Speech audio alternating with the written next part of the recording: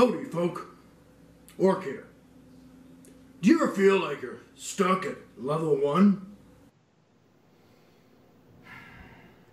Yeah, man, I'm always level 1.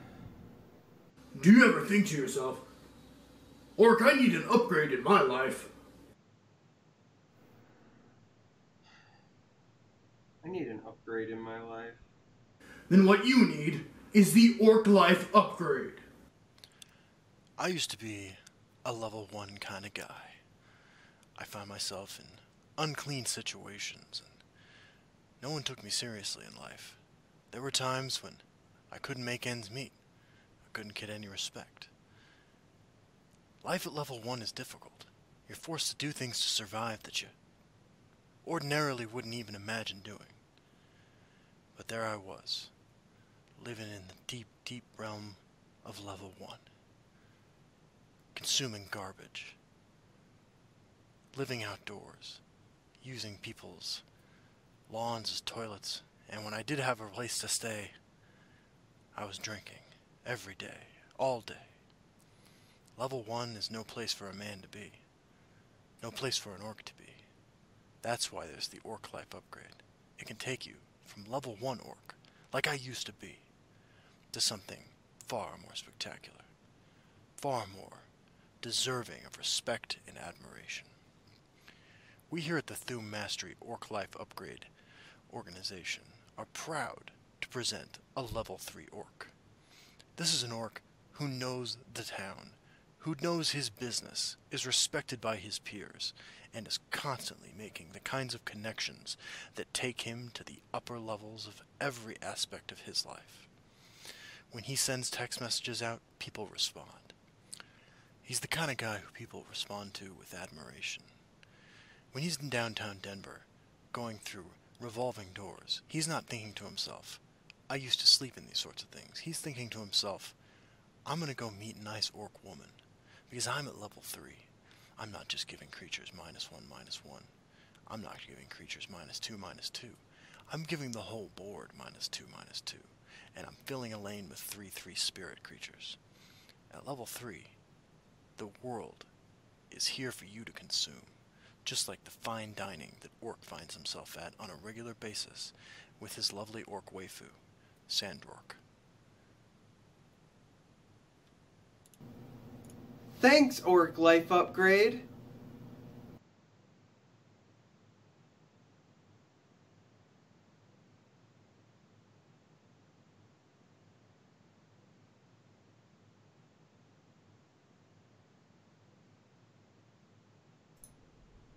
Alright, I think it's time we get this started. Hello, hello! Hey, how's it going, man? It's going well. We got 3 people on the screen for the first time ever. We do. This is very exciting. Charmer and I were asking ourselves, like, let's say the podcast doesn't get canceled after one episode. Who's the list of people, the dream people we want on? We went straight to the top. It's a level 0 orc. Chosen poorly. Yeah. No, I think we chose pretty wisely. We got special guest Pete Hines from Bethesda here today. DC Deacon online. How you doing tonight? What did I say about the dogs barking? Did somebody clock me? Was it a minute? A minute before those damn dogs started barking. That's awesome. They beat Sorry, Justin's that's cat. gonna happen all night long, guys. Get used to it. Yeah, that is great. Oh, they beat Justin's cat. That's funny. Yeah. That's a good way to set things off, though, here, because that's kind of how the show goes. So we just kind of roll with it. So, Pete, how's your night going?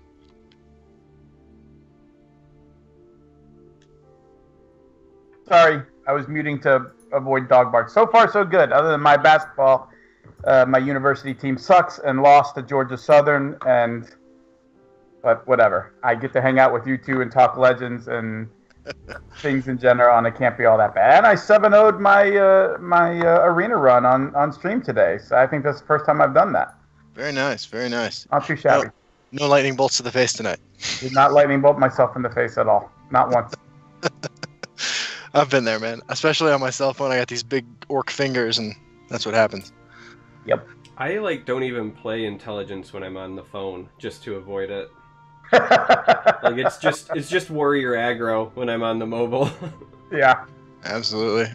How many savage ogres can I pick up today? How many werewolves? That's true. So one of the things we kind of wanted to do is let people get to know you a little bit better. You just mentioned that your college team lost. Where'd you go to school, man? I went to Wake Forest University in North Carolina, better known as the Demon Deacons, hence my DC Deacon handle. Right on, right on. Is that where you're from, North Carolina? Sorta. That's where I call home. I'm kind of from all over. I was actually born in Puerto Rico when my dad was stationed there in the Coast Guard, and then we hopped around a lot, so we lived in like Wisconsin and Mexico City and Cincinnati, but sort of from like, I don't know, age 11 or 12 on, we lived in North Carolina. So I consider Charlotte, North Carolina is where my folks still are. So that was kind of my home. I can relate to that. My dad was in the Marine Corps. We moved around a lot, Pendleton and Oceanside, California to Kansas City, all over the place. Yep. I can't help but notice, Charmer, you're not bonding over this with us. Well, I mean, I didn't want to put you guys to shame, but like I was born in the Mitten State. I currently reside in the Mitten State, and I think one time I saw what land outside of the Mitten State looked like, but... that makes sense. What was that like for you, by the way? Like, tell us what were your impressions of the non-Mitten State world that you got a glimpse of for but a brief moment. I mean, it's amazing. Like, every time I have to travel for work, which is more often than I'd like to admit, I adore every other place. I probably have a bit of wanderlust, and I'm always trying to find a way out, and then my wife reminds me that is probably not the best thing. So, yeah, I like it. I like pretty much every place I've ever been that wasn't West Virginia. Nothing against West Virginia if you're from there, but my experiences in West Virginia were... brakes going out while driving down a mountain and seeing a whole lot of nothing, so I just don't have fond memories of that. Yep. Damn, bro. Yeah. This got dark quick. Oh, there's the cat. Yeah. Whole family's here. I want to give a shout out to Americon. I see him in chat. That's cool. Thanks for stopping by. Yeah, so we have a card reveal tonight, among other things, but I was wondering if you had any favorite cards revealed so far, Pete. Well, the one that I actually revealed today, I picked because I faced it. I've been doing a lot of play testing on Clockwork City, particularly this week when I had time. I played through the first, I don't know, 3 or 4 maps. And then I decided to go back and try some of them again on Master, and playing that tribal deck where they're all using Assemble, and every card that the AI is playing is buffing every other card basically in his hand. Man, that was a real challenge. Can you give us any hints how you beat it? Yeah, I mean, it was because up until literally this afternoon, when I play on the dev account, it's a completely different account. So I had to start over, and I'm lazy, and so basically what I did was I just built this sort of crappy quasi ramp deck, right? Okay. Like it doesn't even have, I'm thinking out loud now, it doesn't even have any dragons. Like, it was just from back when I was first play testing Fall of the Dark Brotherhood, and I would just some Tree Minders and Fighters Guild recruits and Thieves Guild recruits, and but but actually the way I beat it was opportunistic Shadowfen Priest turning off a guy that had gotten buffed and came out as some giant 14/16 with some other abilities, and putting it back to a 4/4. Nice. But yeah, it's been a lot of fun so far. There's been a couple where I've really had to figure out, do some deck crafting. Okay, how in the hell am I gonna beat, especially on Master? It is not Paul is not screwing around, and you know, it's not just Paul; it's other guys on his team, but they are not messing around with the challenge of some of those. There's a dragon themed one that I was playing today that I almost threw my keyboard out of my office at one point. I was like, how am I supposed to read this damn thing? Awesome. So, but it's been a lot of fun. I think you guys are really going to enjoy. So, for the people that may have missed it, the card that was revealed on the Bethesda stream today was the Assembled Titan. It's a new factotum. It's a unique legend. It's a 6-cost 4/4. It has Assemble, but you choose 2, which is different from the one preview card that we've seen before. And you either get +2/+0, +0/+2, or deal 2 damage to your opponent, or gain 2 health. Right, so you get to pick 2 out of those 4 abilities. And, you know, as CVH and I were discussing on the stream, well, you know, like, having it choose, like, why would you not just make it a 6/6 every time? Well, because it's a turn 6 drop, and because it buffs everything else in your deck, you start drawing more of those and drop 2 or 3 of them, and each one is dealing 2 damage. All of a sudden, you know, you're threatening to deal 2 out of nowhere every single time, plus leave a creature on the board. You know, I mean, they're ice spikes that leave creatures behind. Like, that's not too bad. So there's a lot of different ways I think you could use them based on the kind of decks that you're playing. One of the things Charmer and I were talking about earlier tonight was the interaction between the Factotum tribe and Galen the Shelterer, the Endurance unique legendary card that chooses a creature and item in your hand and shuffles 3 copies of it with +3/+3 into your deck. Seems like a great way to just stack more and more Factotum buffs. Yep. I mean, the Factotum thing is definitely a tribal thing. Somebody tried to get out of me today. How many are there? I said it's somewhere between 1 and 55. Like, I'm not giving away any hints how many, but there is a reasonable enough number that they can. You're not going to build an entire deck out of them, because I think that would be completely broken. But you can have enough of them to be, you know, a key part of what you could be doing with colorless, and really making colorless almost like a 6th color that folks might not just be splashing for, but might, you know, be playing as one of their main colors. Yeah, absolutely. One of the things Justin and I were also talking about earlier today was the idea of, you know, playing the Factotum with Altar of Despair. So we're keenly keeping an eye out at you know, the costs of each of these cards to see if they're the sort of thing that with Altar you can kind of keep pulling them on curve to make sure you're getting the triggers. And we also like the idea of, you know, if you're looking to build like a control style deck after this game, you know, gets the expansion, Factotum might be pretty good at that. The Assembled Titan, the gain 2 health every time you play a Factotum for the rest of the game feels really powerful for stabilizing, and that's another thing that we're kind of keeping our eye on, is what kind of tools for stabilizing will that provide. Definitely.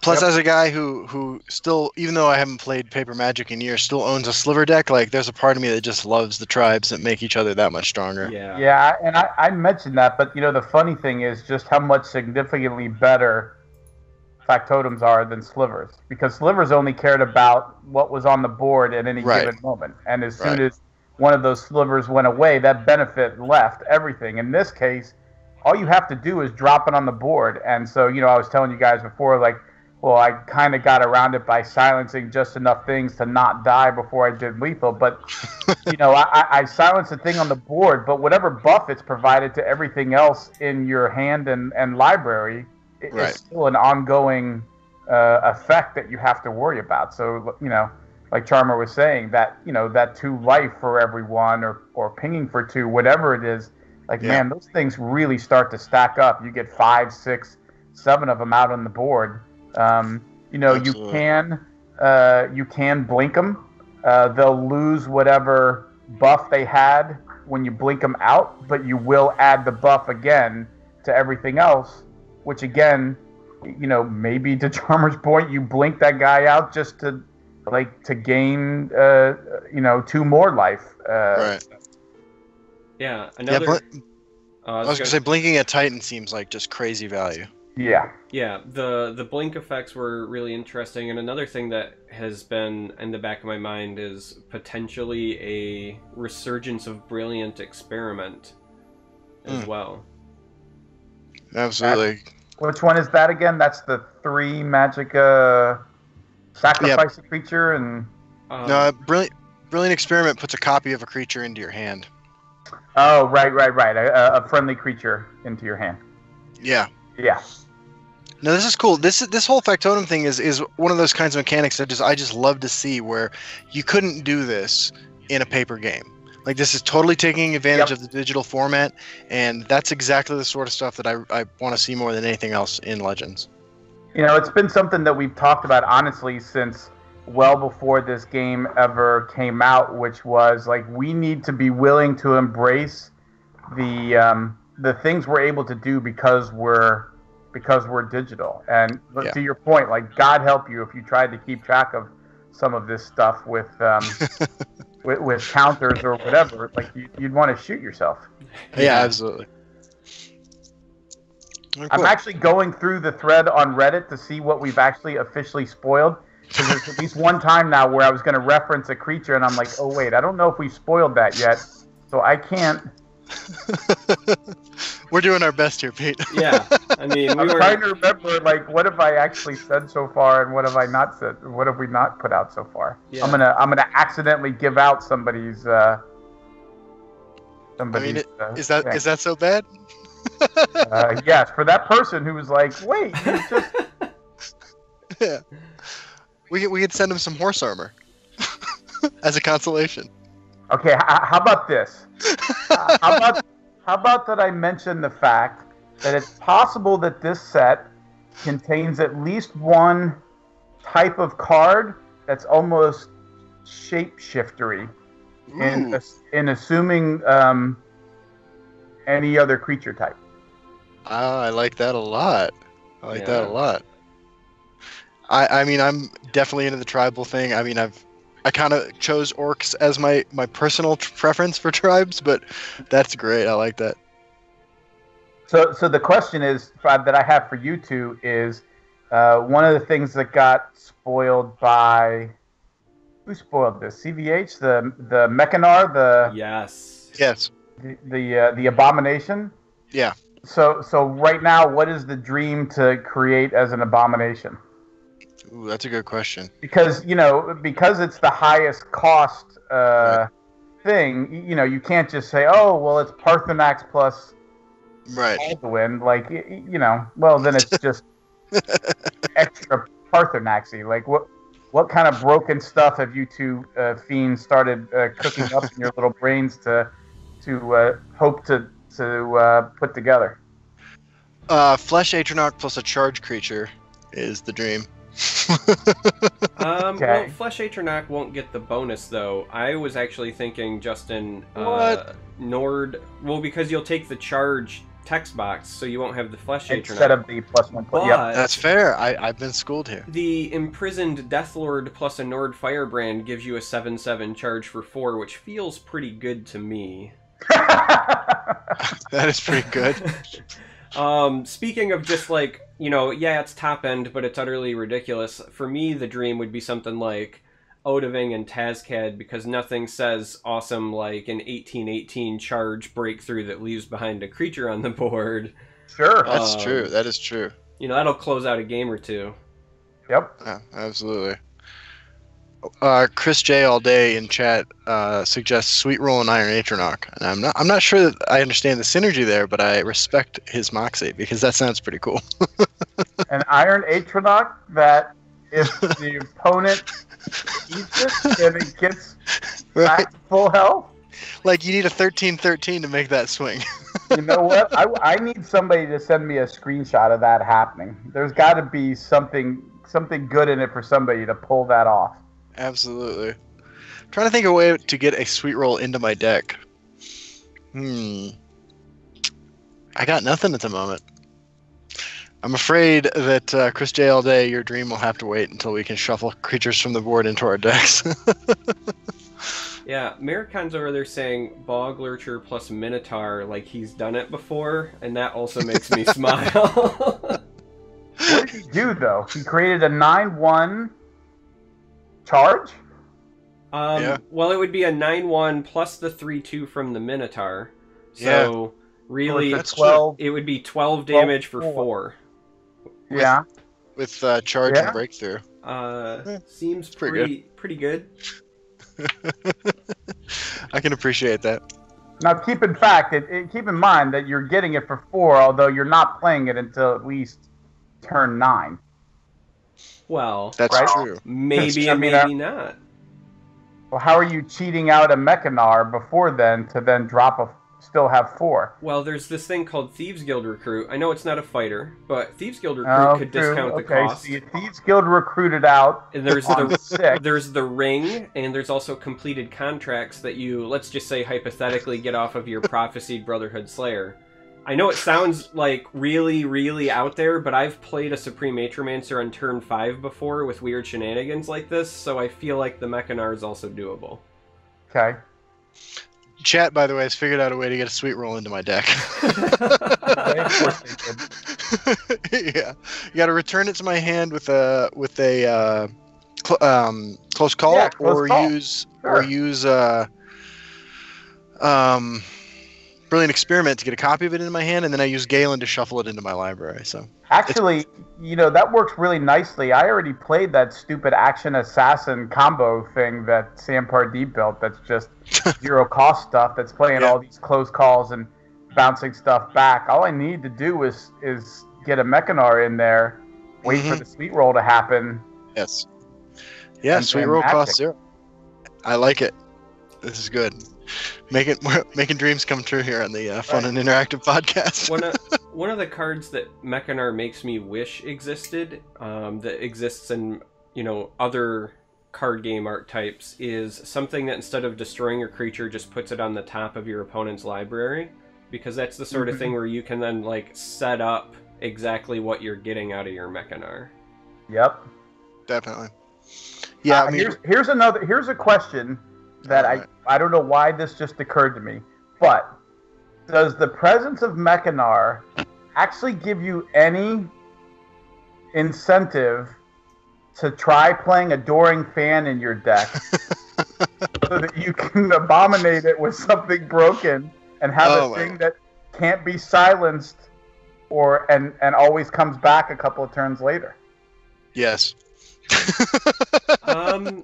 So my train of thought with that would be, I think no, because I don't think it would keep it beyond the first time you play it. I mean the buffs, right? I don't think it sets the base health. I think it buffs it. I don't know. I'd have to see how the abomination looks when it's in your hand. If it keeps the base stats, then yeah, I think that would be cheeky. Hey, Maricom, what happens?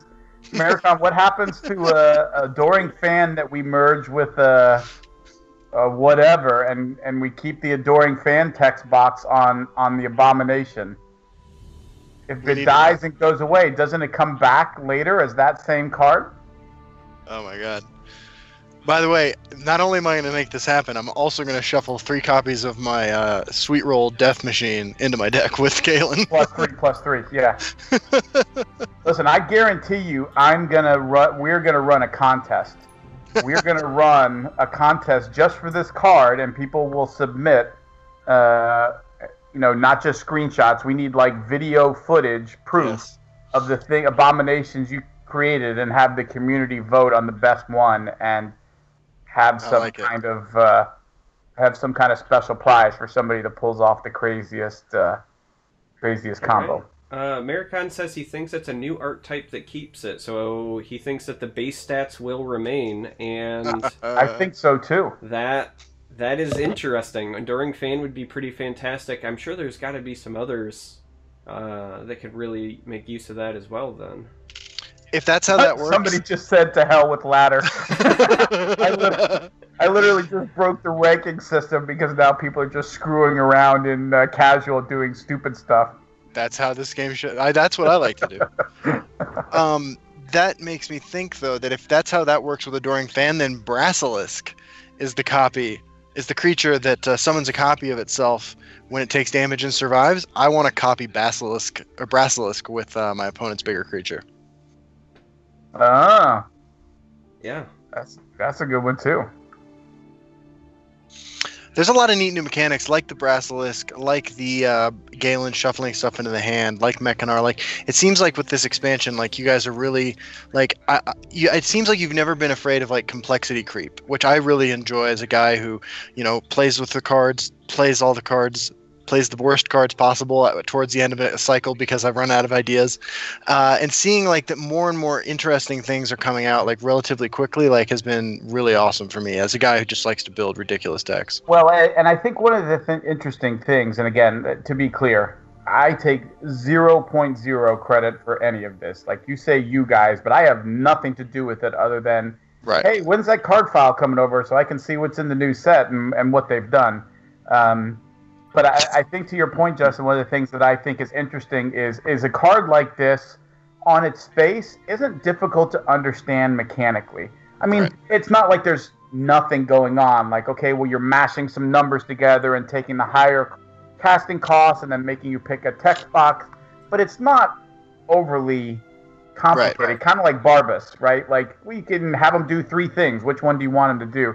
But I think it's, you know, just listen to you guys and sort of the 3 of us starting to goof on, like, all right, what's the dream combo of 2 things, is where some of that depth is, where people find really kooky, crazy stuff that they're trying to pull off. And again, you know, to your point, like, the ability to, you know, force a card to the top of an opponent's deck or even to your own deck, you know, is now a card that we all want because we want to sort of Right. set up this thing where you don't bounce it to their hand. You know, you bounce it to the top of their deck and then do something broken with it. I think that's where some of the fun is. That it's not hard to wrap your head around what it does, but the depth that it offers, you know, more skilled players to do cooler things with the decks they build, I think is kind of the balance that we try and strike. I agree with that. So Riri Barker, one of my favorite Legends deck builders in chat, says that it's super intuitive for something complicated. And I think that's kind of a nice, concise way to describe it. Especially, you know, the original version of Slivers, for anybody who was playing Magic back in the day, was this really complicated implementation because Slivers were global. So they not only affected yours, they affected your opponents. And so you got into this crazy, like, oh crap, I just played a sliver that gives, you know, death touch, and now I just gave all my opponents, it was, you know, it sort of screwed you over sometimes to play a sliver because of how they work. And they did a new implementation this time around that was just like, oh yeah, duh, which is other slivers you control. Like, Right. Oh, right. Like how, and you know, I think doing stuff like that for factotums or whatever is, you know, is an interesting way for folks to do cool things, but not like the cards are keeping track of the stats for you and the abilities for you, and you're just kind of making interesting choices and in terms of, you know, particularly for the modal ones, like, whoa, do you want this ability or this ability, and it's going to affect everything else that you might play later. Like, oh, cool, I get that. Absolutely.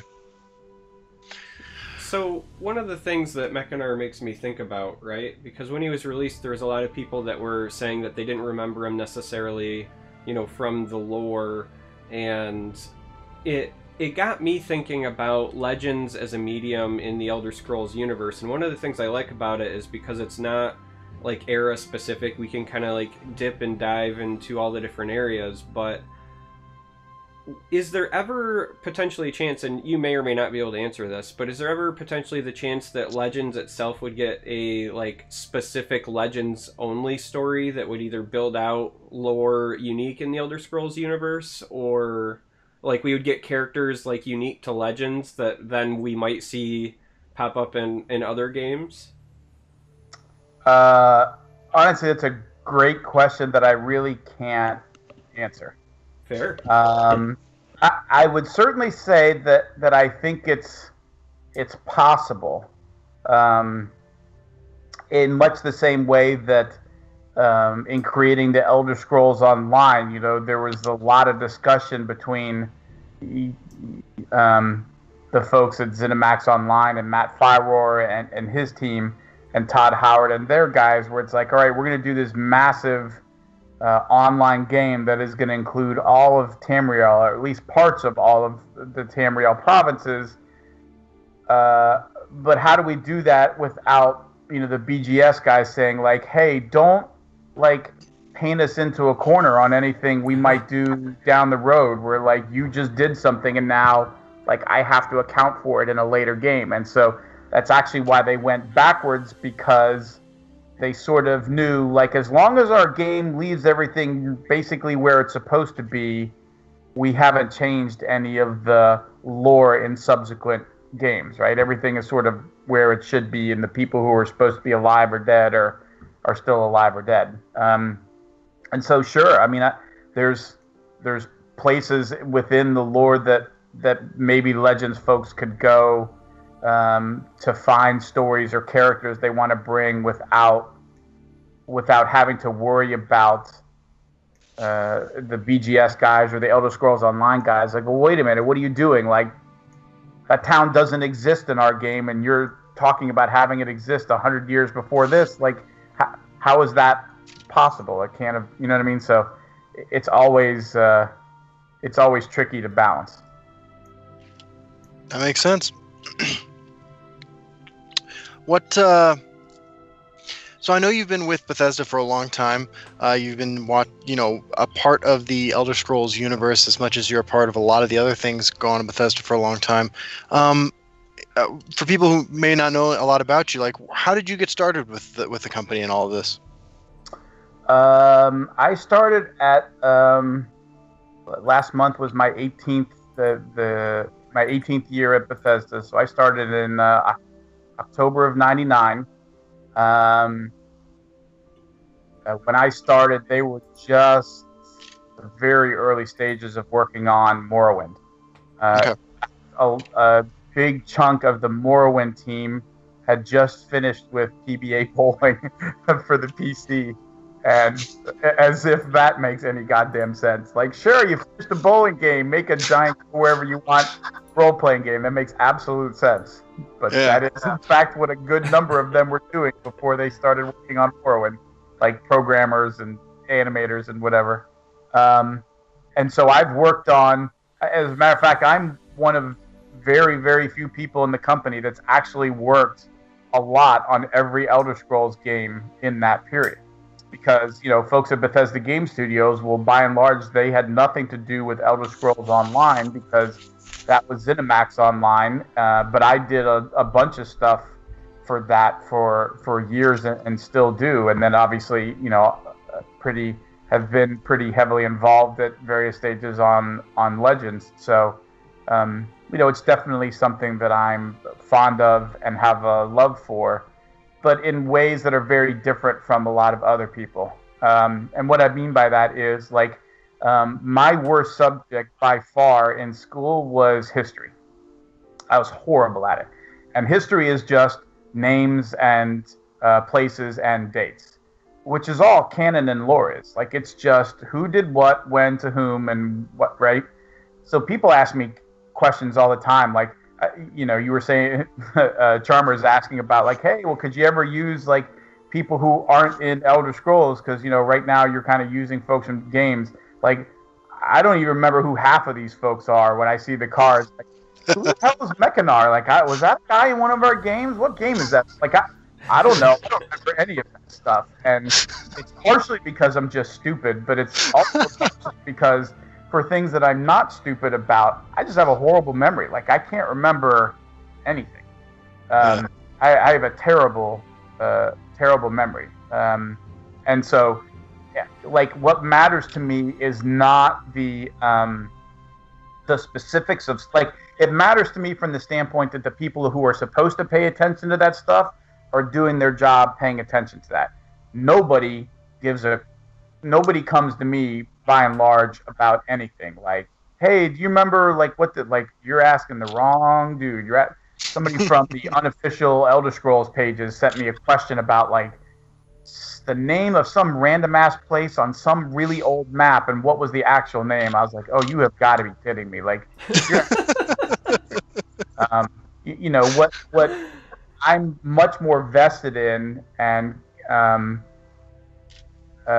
sort of, I guess, knowledgeable about, maybe is a bad way of putting it, but like I understand for all of these games where they come from. So except for Morrowind, which I joined in the very early stages, every other Elder Scrolls game, like my first experience with it was having lunch with Todd Howard or sitting in his office or somewhere, and he would be like, okay, like I'm going to pitch you on, here's the idea for the next Elder Scrolls game, and like where it's going to be and what the story is going to be, and like features and stuff, you know. So like I saw it when it was first like sketches on the back of a napkin or just a conversation over a sandwich at lunch, and so sort of seeing how each iteration has changed and hearing the different guys on the team, you know, guys like Istvan and Matt Carafano come up with like, this is the look and feel that we want to go for, and how this part of the world is going to be different or special, or what we're trying to do with, you know, the architecture or the clothing or the creatures or whatever. Like that's what matters most, because like I spend so many hours playing that stuff, like play testing that stuff, talking to people about that stuff, that kind of feel of what feels right is much more inherent to me than like what race was that character from that. Like I have no idea. I don't know, so don't ask. That's really cool, man. I think a lot of people would agree that you have one of the coolest jobs on the planet. It's not bad, I'll give you that. So go ahead, man. Oh. Well, no, real quick. I got to tell Pete. I told Charmer this the other day. My mom watches Vice News, and she called me the other day, and she's like, I think I just saw that man whose stream you were on the other day on that Twitter thing. I was like, it's Twitch. And she wanted me to tell you that you did a great job on that interview, and she supports what you're doing. Thank you very much. That's nice of you. Yeah. Cool to hear. So I was going to say that, you know, there are some cards that we've talked about for the new set, you know, factotums, but there is this other ability that was teased quite a bit with the initial article that you guys released, and that was the treasure hunting, like, I guess ability word is the right way to say Yes, it. correct. It's not a thing you can steal. Right, it's not a keyword, it's like an ability word. But we haven't really seen much since then, so I felt like maybe we should rectify that now, right? Yeah, maybe, I totally agree. Maybe we should, you know, mention, you know, this set, we get the alternate art Swims at Night, who looks very piratey, and we have treasure hunting, which is piratey. So maybe now would be a good time for us to talk about a treasure map. Arr. Ahoy. By the way, I still have a pirate costume. I'm ready for this. Yeah. So, treasure map is going to be our reveal for the evening. And for the people who are listening to this in the future, hello time travelers. This is a 3-cost neutral item. It gives creatures +1/+1, and it has a summon effect of draw a card. But if the wielder has treasure hunt, instead, draw something that they are hunting for instead. This is an absolutely fascinating card. Charm and I were talking about how on the surface, it's reasonable value, +1/+1, draw a card. Screws up combat math for your opponent, always a plus.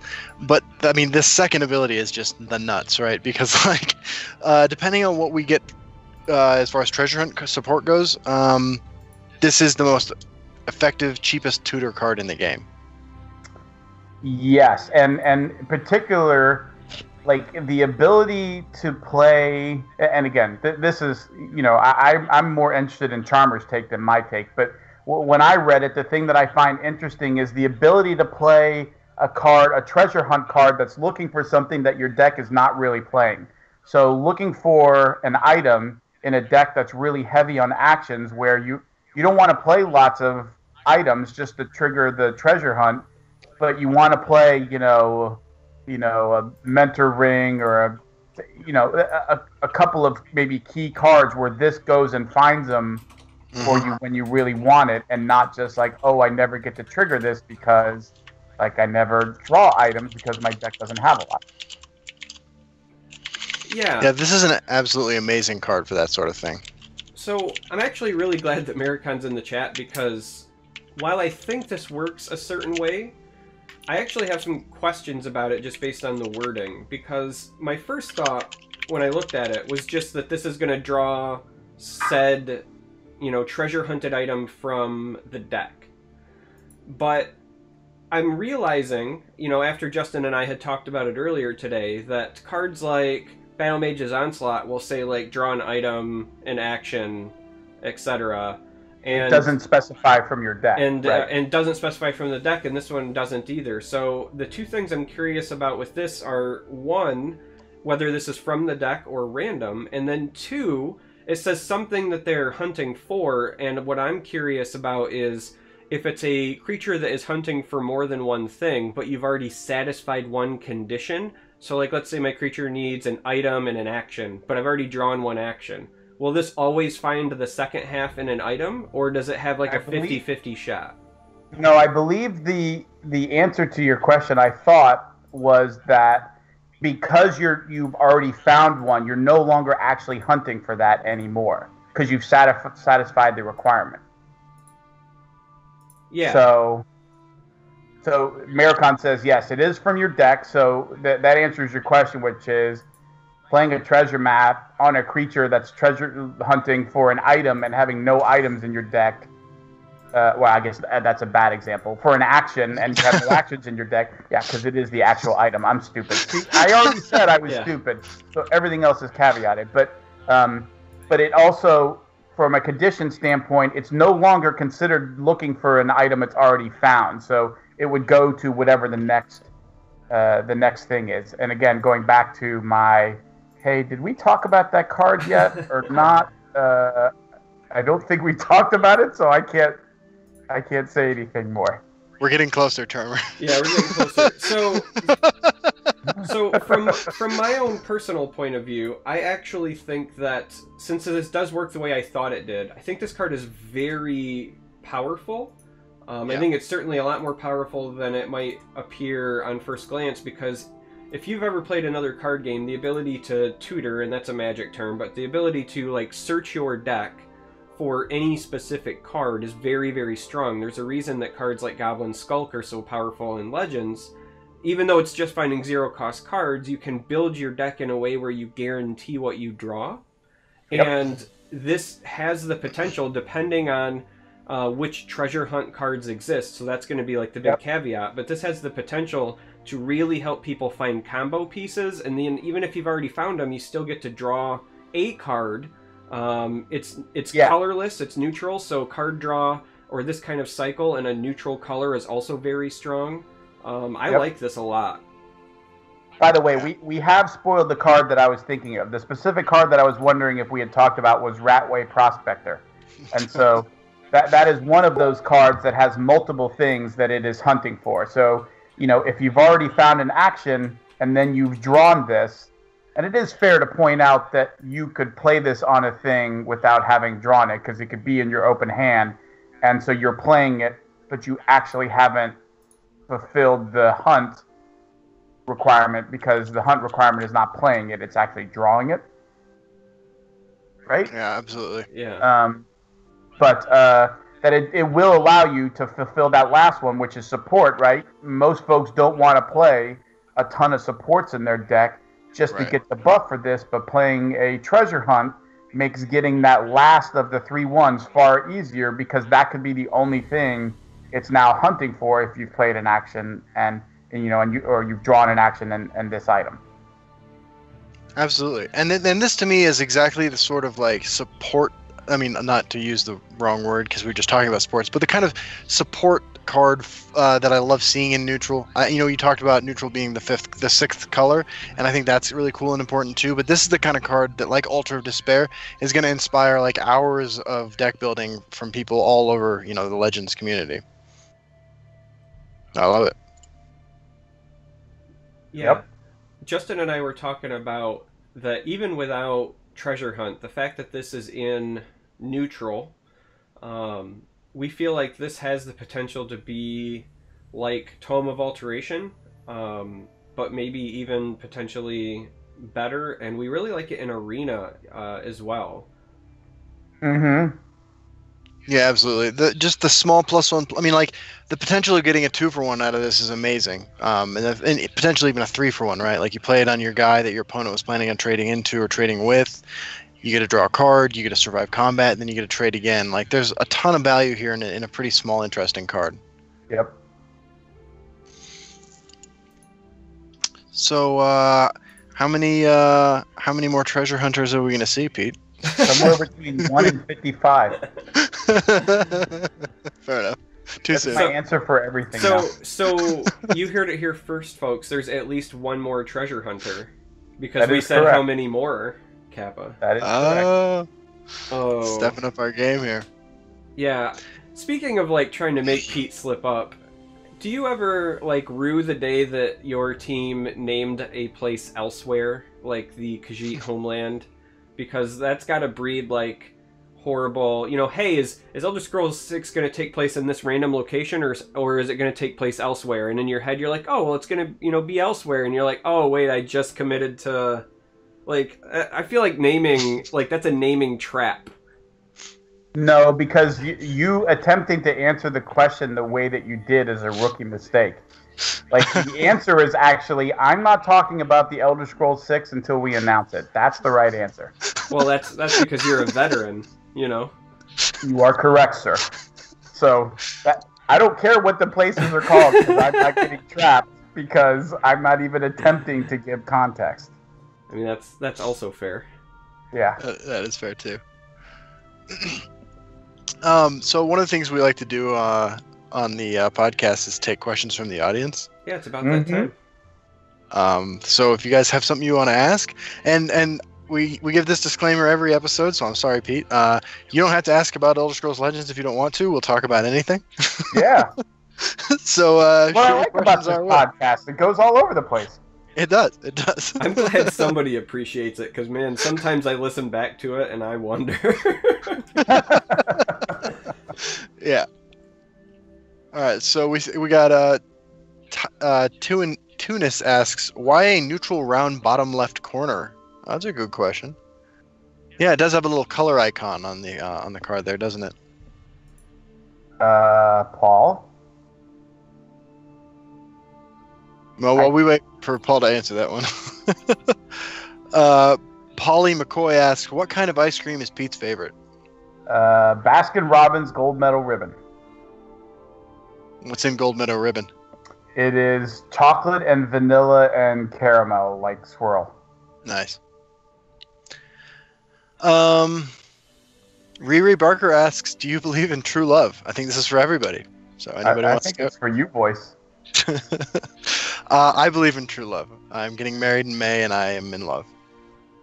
I've been married now for 10 years. I've been with my wife it'll be 17 years in December, but she is now asleep, so I can say no. Absolutely not.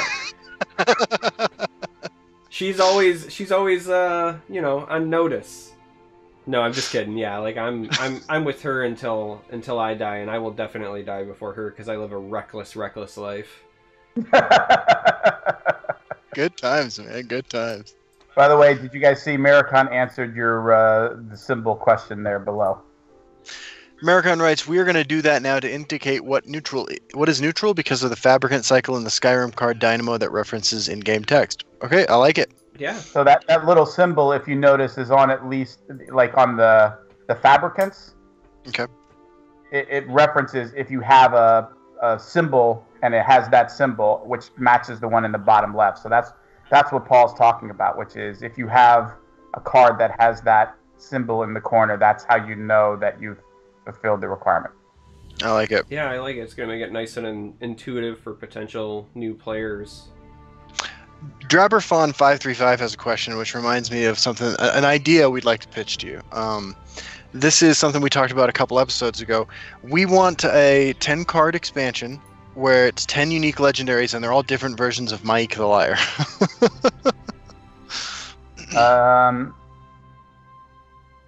Negotiations with Mike have proven to be very difficult.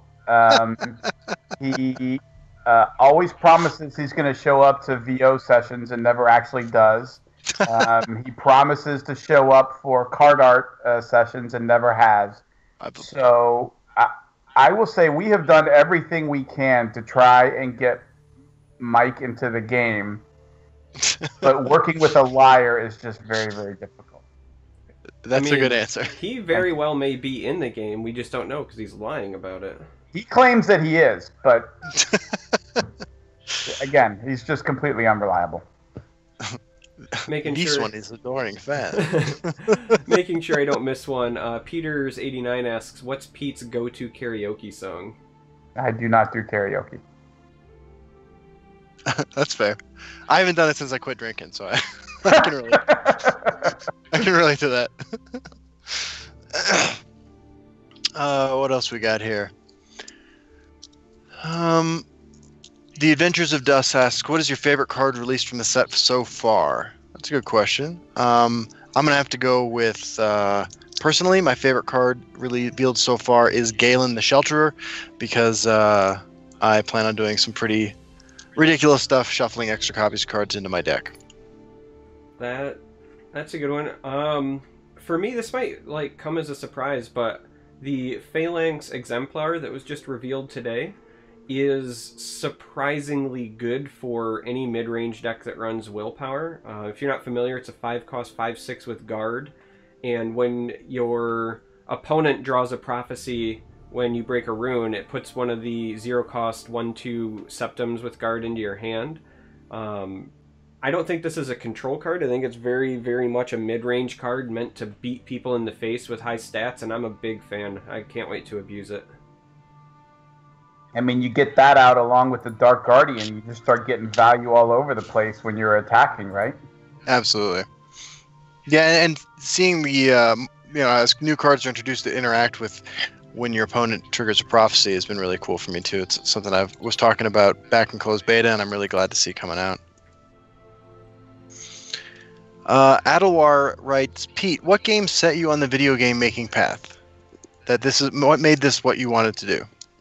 Well, in fairness, it's important to note that I don't really make games. I don't make games. I provide a lot of feedback to do. I'm involved from the point at which they have an idea and shepherding that all the way to having it greenlit, which means it gets funded, all the way through to development, launching and afterwards. So, the very first time anybody from Bethesda played a version of Legends, like what you guys are playing, it was Paul and I sitting down at a table in Hunt Valley with some printed cards, and him explaining how it worked and what runes were and how prophecy worked, and so I get to do stuff like that. But I'm not a designer or a programmer. I never have been.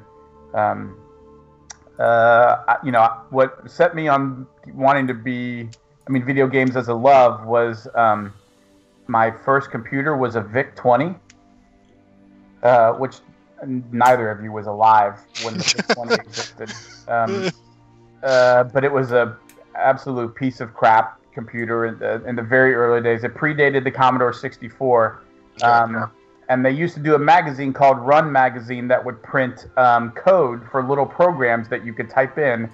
And my brother and I would get every issue, and we would flip through looking for cool little games, and we'd take turns sitting down and typing in code and then going through and debugging it, which was basically, you'd press run and then it would say, line 86, whatever, and you'd have to go through and find line 86 and figure out what you typed wrong.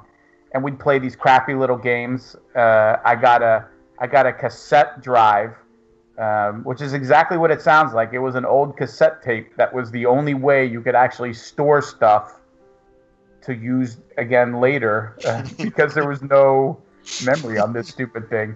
But I just had an absolute love for games and gaming. It was something I spent a ton of time doing, and I worked for a number of years for a gaming website as a part-time job while I did my full-time career, and also went to MBA school. And Bethesda was my chance to sort of combine multiple jobs into one, and I've been here ever since.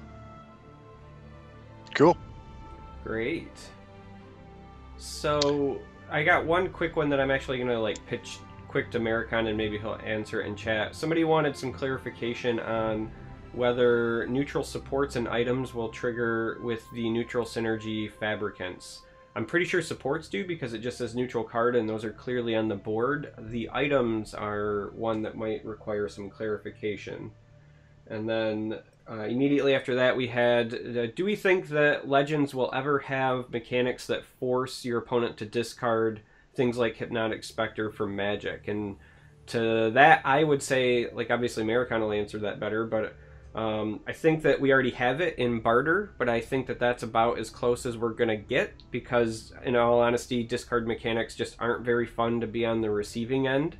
And bad. And unlike Magic, we don't have counter spells, so you can't defend yourself, and it'll never be supported as a full archetype. It'll never be the sort of thing where your opponent can just keep making you discard, because nobody likes to lose like that. It just feels bad for one player.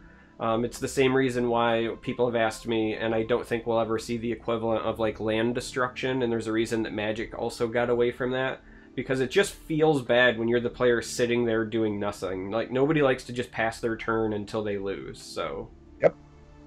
Actually, the only time that they do land destruction that's even remotely relevant now is when you have a set like this one, where you've got these flip cards that you start off as a land, and then if you meet a certain requirement, they flip into this other thing. And so having something that destroys a land is incredibly narrow corner case relevant. But yeah, to your point, we've had some cards in not so recent history where the biggest complaint was actually the helplessness of you having to play against that card, and how am I supposed to stop this, what this is doing? There's nothing I can do. And this card is Charmer, I think your point is spot on, which is, what exactly are you supposed to do to protect or defend yourself against this, right? Because we don't have mana, so you can't hold on to extra lands just in case you need to pitch lands. It's just a feel bad moment. Yeah, I totally agree. And by the way, we should also never do any kind of counter spell or Yeah, I agree with that as well. I think that the rune mechanics and the prophecies are the perfect amount of interaction, that keeps the game tense, creates that tension that makes for suspenseful gameplay, while also allowing you to not hate every time that your opponent might counter your spell, might discard your spell, might get rid of your cool combo piece. I think it's a pretty perfect balance. Let's see here. Trying to see. So Dribberfon535 asks, can we get a Morrowind-style mud crab in the game, please? Ask Maricon. Got it. Let's see here. Yeah, we'll just get this one out of the way, because I'm sure if we don't, it'll come back. So I guess I'll apologize in advance. Ray. Also, Justin, he informed me it's Ray, not Riri. I made that mistake. Oh, man. I made that mistake for a long time as well. We've been screwing up for 12 episodes now. Ray Barker says, I hate to be that guy, because it's been asked a lot, but without pressure, judgment, or expectation, are there any plans to develop a competitive Legends play scene in the future? Mm-hmm.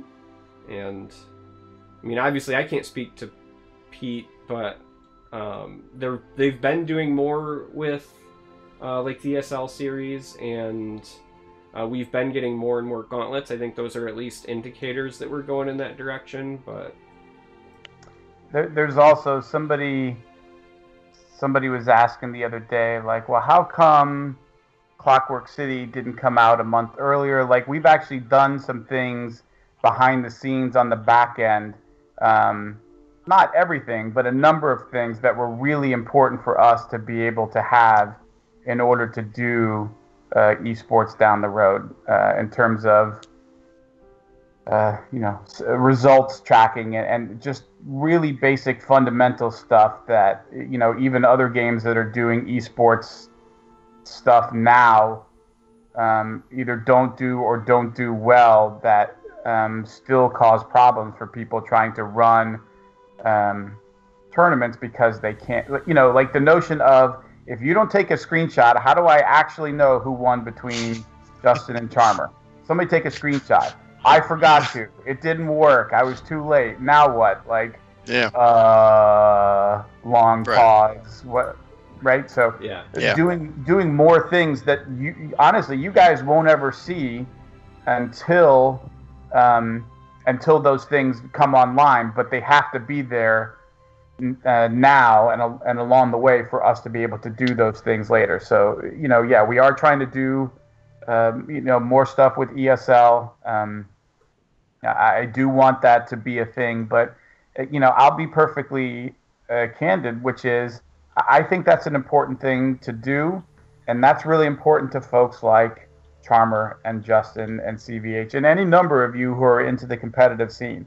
But there's also stuff that's hugely important that none of you guys care about because you haven't seen it in forever, which is onboarding stuff.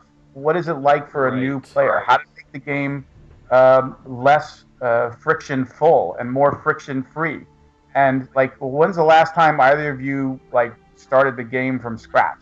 Like 2 years ago now? Like, I mean, so if we're making changes or tweaks or trying to improve stuff to make the game better and stickier for new players to get more people into the game, you guys aren't ever going to see that. Like, you don't even know that stuff is going on. But we definitely do, because we're trying to sort of please a lot of people, and we can't just say, let's just focus on competitive esports stuff, because what if that actually starts to blow up and lots of people want to watch, and then they go to play the game and the onboarding isn't great and they never make it into the game that we all know and love? Like, well, that's a problem.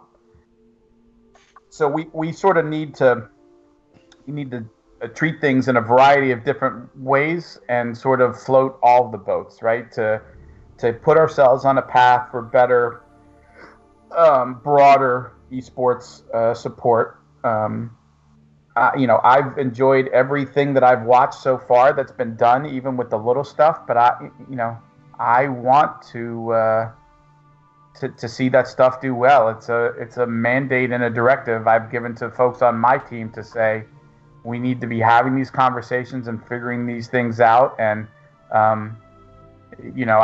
these guys can't say, but I do talk to folks on my team like G Staff and Solid Age and tell them, you guys need to be going to have a conversation with a Justin, a Charmer, a CVH. We tweaked some of the rules in the ESL Go stuff, and before we gave feedback, I made sure that we went out to some of the folks in the community just to get a sanity check for, hey, what do you guys think about this, that, or the other? Because we want the community to be involved in how that grows and where it ultimately gets to, because you guys are going to be the one competing. Can confirm I've received those emails, definitely. Yeah, I wanna say, first of all, let me preface this by saying that what I'm about to say is entirely my opinion and does not reflect the opinions or views of anyone else, and I'm probably in the minority, but I'm actually really glad that you guys are taking a little bit more time with the esports scene, because I have no problems with just saying, like, I play a lot of games. I've certainly tried out your competitors, and I know that one of the examples is like Hand of the Gods is getting a lot of motion because they're still in beta and they threw out some like $50,000 tournament, right? But like I went and I tried their game and it was buggy. I tried filming something for YouTube and it crashed on me twice, and then when I tried it, like, the game didn't feel balanced, the theme didn't match the mechanics, and like I said it then and I stand by it now. if that game didn't have the tournament attached to it, like nobody would even care or talk about that game. And I'm much happier that with this game, and that's the reason I keep coming back to it, like the mechanics are sound. I think the design is solid. It's something that I enjoy playing, and I would much rather have something like have that as the foundation and then get built on, as opposed to just throwing money at a shitty game, to be honest. So I'm personally happy. You know, if I gotta wait a little bit longer, but you guys get it right, like I would much rather have that than the alternative. So, Yep. I totally agree, man. And that was my experience with that game as well. Like, I hopped in, the game was broken, I left, and I don't plan on going back. Yeah. yeah. Well, again, I just want to highlight, like, we are spending a lot of time in parts of the game where a lot of the folks, you know, particularly like, you know, Maricon and I are constantly lurking and occasionally participating in Reddit, as are lots of devs and other folks. But, you know, we see what everybody's saying, but the truth of the matter is there's any number of things that we do that simply won't be visible to folks on Reddit, but will be beneficial to folks on Reddit, because ultimately what we're trying to do is maintain and grow the long-term health of this game across the board. So I think it's a good question, and I'm happy to talk about it. Let me ask you a question about Reddit, if you don't mind. Yeah. My favorite part of Reddit is like the shit posts, where it's just like stupid screenshots or memes and stuff like that. Mm-hmm. Like the intellectual discussion is great. I mean, like I love talking about games, but I gotta ask, like, what's your favorite part of Reddit? I mean, in general, you know, my introduction, my foray into community management was putting up the very first bulletin boards for the Elder Scrolls for Morrowind, and being the chief moderator. Like, I was the entire department at Bethesda, in case I hadn't mentioned that one. Like, I was it. I was the PR person, the marketing person, the community person. If I didn't do it, nobody was doing it. And so my interaction with fans goes back to being on the forums and talking to folks and getting questions. You know, Twitter was nowhere to be found, or any of these other ways. And so, you know, I do like that aspect of Reddit. I do like being able to engage in conversation and other folks to be able to jump in and participate and share ideas. You know, obviously where I enjoy it the most is usually one of two things, either, or maybe three. People posting things that's sort of either cool or funny or just plain ridiculous, like some idiot talking about a new card as it relates to like an old infomercial for like cleaning up messes. God damn it, dude. Like, I just think I love that stuff, because it's nothing but a love for the game and like fun ways to express it and talk about it. Or like, you know, you know, look at this crazy combo I pulled off, or, you know, the biggest I think all that stuff is great. I like being able to see, you know, what other people are doing with the game and how they're having fun. And I enjoy any and all of the feedback that is respectful. And by that I mean, like, you can be pissed off, you can be really angry, but still be respectful. And I'll listen to everything that you have to say, and I will take it seriously. I will mention stuff to other people on my team or people on Paul's team or whatever if I think it's something important. That if you can be rational and make an argument and say why you're upset or what you don't like, cool. Like, we're big boys and girls. Like, we've been doing this for a long time. Feedback, critical feedback, is really important. But there's a difference between that and like whining. And so, for the most part, though, I mean, truth be told, like, I mean, here or there, like, look, when the Twitch drop stuff changed, like, there was a lot of whining. I mean, there was. It was. But I understand why. It was a concern of ours. But, like, it was complaining about how much free stuff I'm giving you beyond the free stuff I'm already giving you. You know what I mean? Like, Oh, I know what you mean. So it's not as much free stuff as the free stuff you were getting before, but it's still free. But in general, look, I really like Reddit. I think the Legends Reddit community is one of the healthier, more respectful ones I've ever seen or been a part of.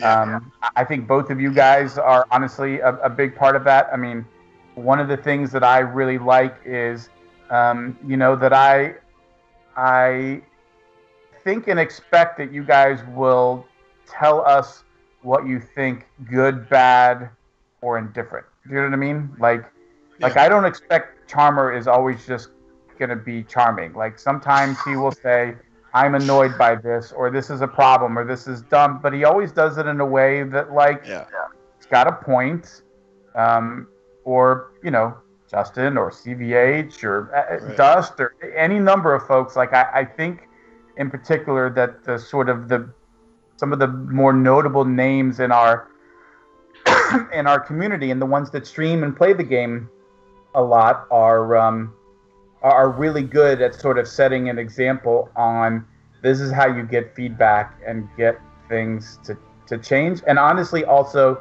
you guys tend to make better arguments for things that get derailed than we ever could, right? So when Unstoppable Rage is a giant cluster, like you don't really need me to step in and go, guys, it's actually not that. It's not like when it blows you out, it really hurts.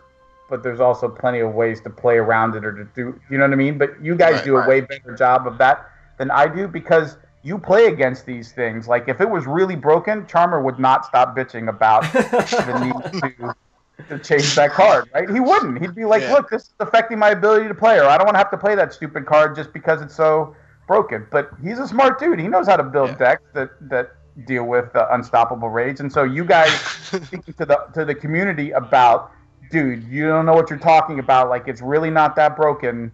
Here's ways to play around it. I think is part of what makes it makes our Reddit community so valuable. Real quick, I gotta be clear that Charmer actually is the guy who convinced me that Unstoppable Rage was okay. Yeah, him and I got into a couple of arguments over that, and he eventually came over. I did. So we're going to try to catch up a bit because there's a ton coming in, so I'm going to rapid fire through some. Quick, Uncle Pete, what did your doggo eat that caused so much in damage? We're referencing that tweet you had the other day. Oh, yeah. Let's see. He ate a pair of my wife's Louboutins that I bought her for Christmas. My wife is very short, and she loves high heels, and I bought her a very expensive pair of Louboutins, which Muggsy ate. He ate a pair of my Sony Bluetooth headphones. He ate one of my wife's Kindles. He's the list is piled up to the point where we leave nothing out anymore that he can get to. Fair. The Louboutins put us at a grand with a bullet. So the other $500 was incidental. Damn, well, dude. It was a lot more stuff, right? Yeah. The shoes was one incident that almost got him killed, and the rest was a lot of small incidents. Sandra likes to tell a story about this dog. Like, her family in Mexico has this dog, or did, who exclusively ate Coca-Cola and tortillas, and lived to be like 19 years old, right? Like this just unkillable dog, right? Like, I think about that. That's actually kind of inspiring to me. Like, I'd like to be that dog.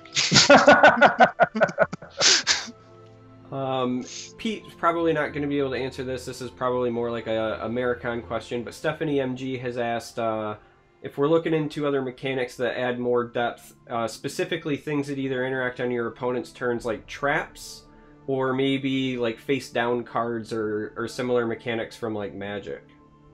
I don't know.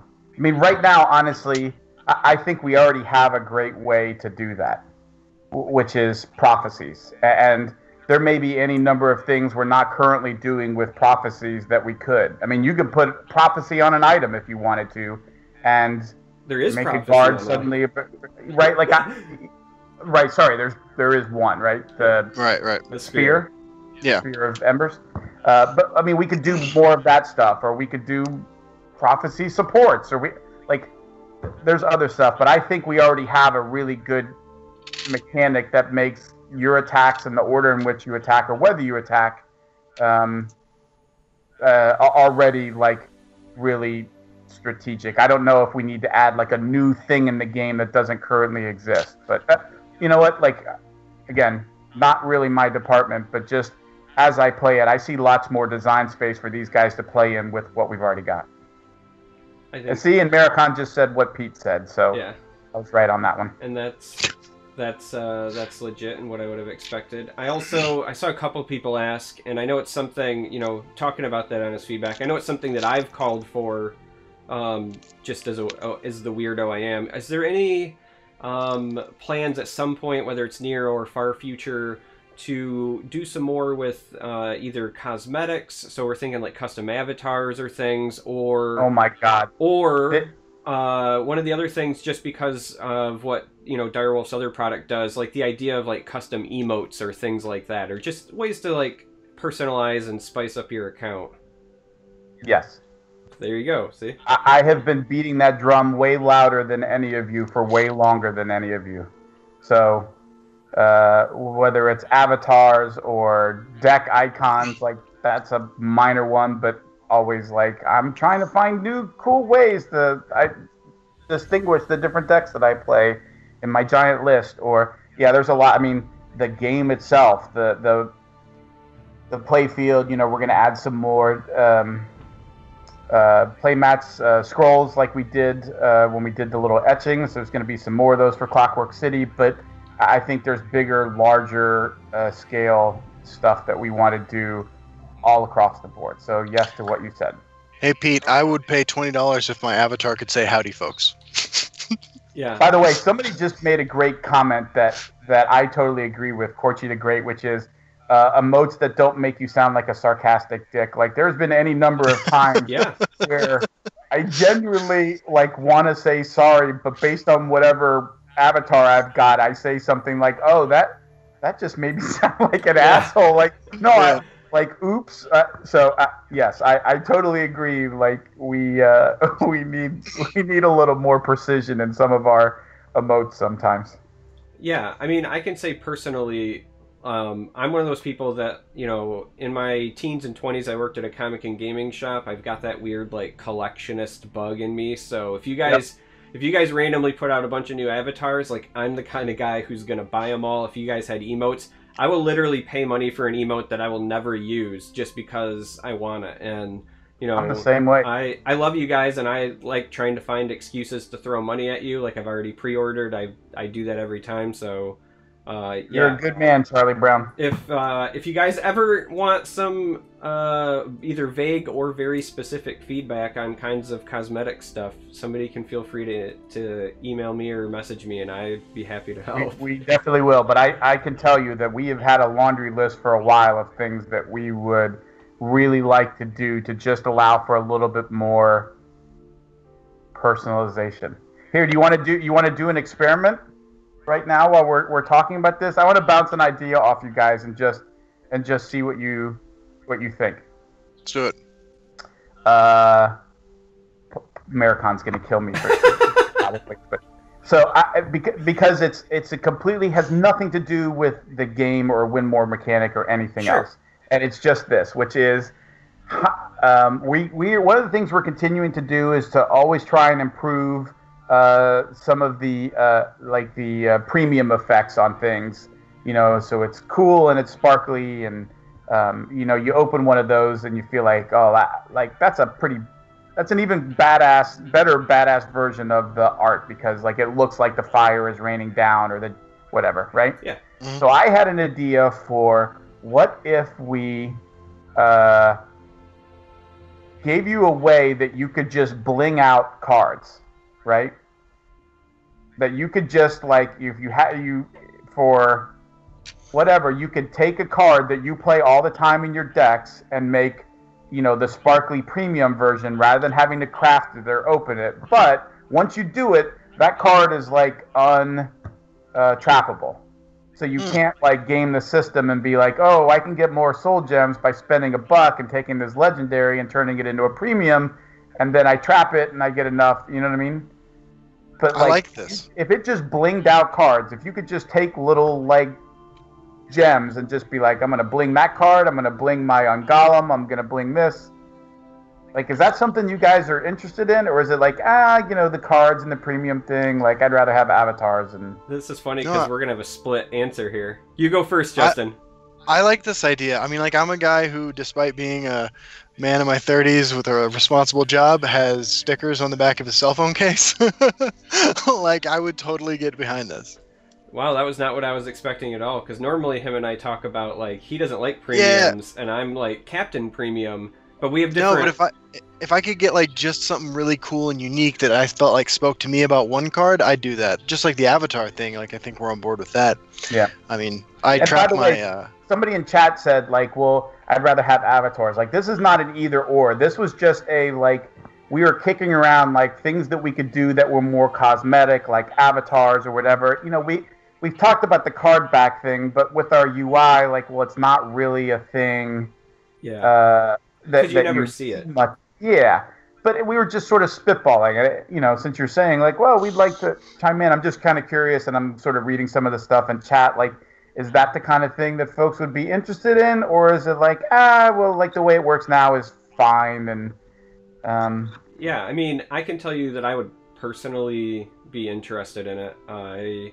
I'm not as far into my premium collection as CVH is, just because my schedule prohibits me, but I spend all of my gems on premiums, unlike Justin, and I do it twofold. One, again, it's that collectionist in me. I want them all, but also I kind of like semi-consider myself an ambassador for the game, and so if a new player wanders in, I want them to see like, hey, this is how awesome the art is, because, by the way, you guys have a fantastic art. But like I kind of want it to show off like what the potential could be. If you guys had anything that would allow for, like, Gwent has a similar system. They actually introduced a third type of currency. So like they had their crafting material, and then they had their stuff that you like buy packs with, but they introduced a third thing that was specifically for just taking your non-premiums and turning them into premiums. And I thought that was kind of a cool idea, and I know that I would use it. I would use the heck out of whatever system you gave me to make things like super shiny or alternate art or whatever the case may be. There you go. We just did a little focus test during the podcast. I was just curious. Like, I'm not telling you that this is coming tomorrow or ever. Yeah. I was just like, we kicked it around and we sort of went back and forth how much folks care about it, and we do some surveys to current and lapsed players every now and then. But I was just kind of curious what your take was. Sure. Still trying to play catch up. Swoderman asked if there would ever be either a more officially supported deck tracker. I assume he means either something made by you or Direwolf. It's on our list. On your list. Good to know.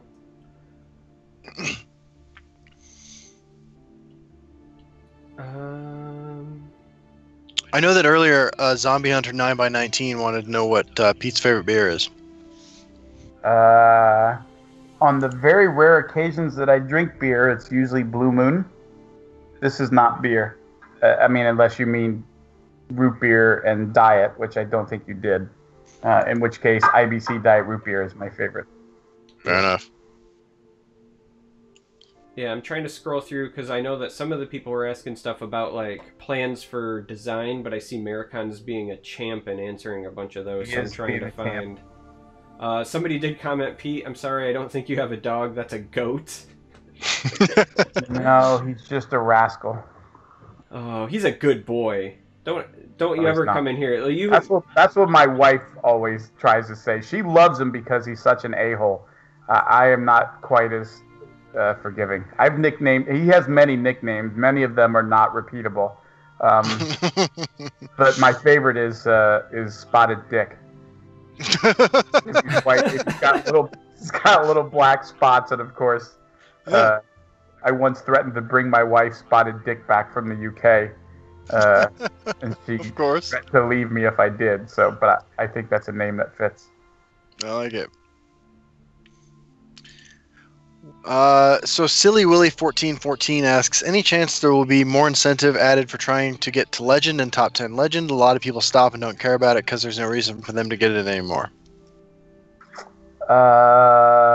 Maybe. I mean, I personally, I think we have some bigger fish to fry. Not that that's not a problem, but you know, I'll go back to something that we talked about before, which is like we have any number of things that we want to do to make the game easier or more accessible. Like we could do that, but I'd much rather focus on us like eventually getting to a thin client where you could download the game onto a phone over cellular and not require Wi-Fi. Yeah.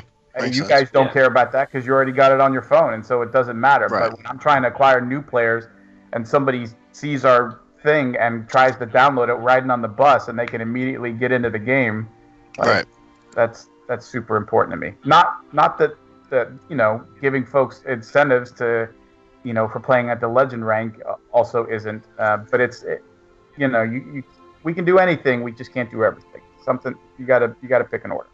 Yeah, I think I said something similar on stream once where, you know, people were complaining, I think at the time, about how, you know, sometimes getting to Legend can feel pretty unsatisfactory. And I can understand that critique because, you know, you get 3 copies of your reward card at rank 1, but you hit Legend and there's not even like a title or, you know, and so like I can understand that feedback. But one of the things that I remember responding back at the time was that, you know, each season there might be somewhere between like 1 and 3,000 players that hit Legend, roughly. I don't know the exact number. I just know from like ranks when I play against people.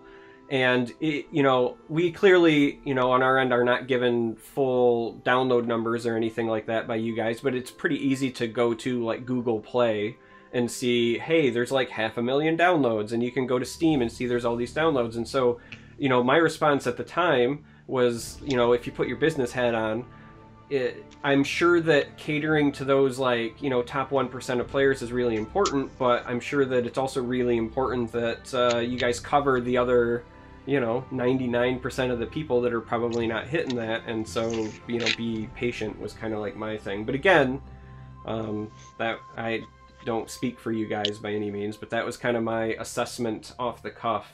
Yeah, but you know, Trevor, it is something that we've talked about. I mean, and how we do that, I don't know. And you know, it's nice that Americon is sitting in on this because maybe he's taking notes, and that's something we can revisit again. Like whether it's special titles that you earn, or for lack of a better word, like bling on your profile to show, you know, how many times you've achieved different legend ranks or that you've reached number 1. You know what I mean? Like just different stuff that we might be able to do that give folks sort of that ongoing recognition and status of like, this is what my sort of resume in Legends looks like. I think is something we'd like to solve.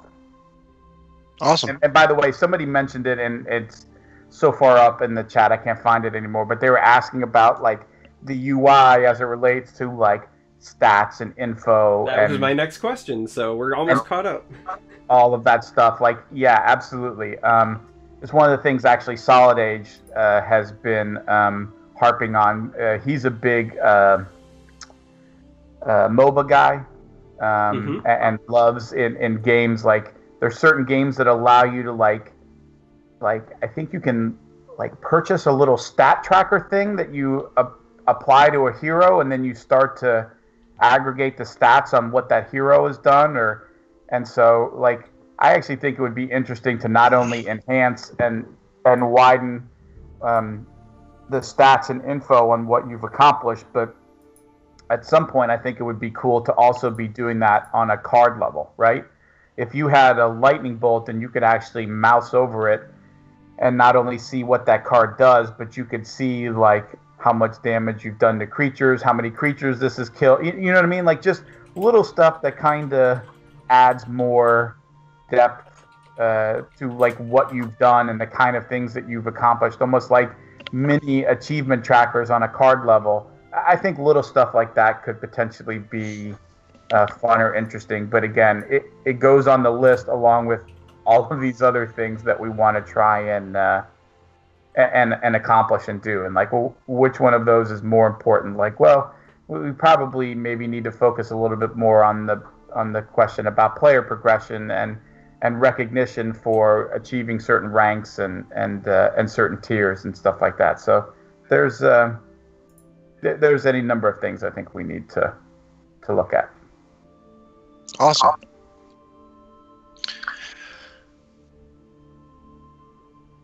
Just a Lazy Gamer has a follow-up question for the treasure hunt ability with treasure map. Wants to know if it still works, if it's already been active, and the answer is no. Yeah. So a creature is considered to be hunting for treasure when that treasure hunt has not been completed, because treasure hunt is a one-time thing. It doesn't keep doing it or repeating it.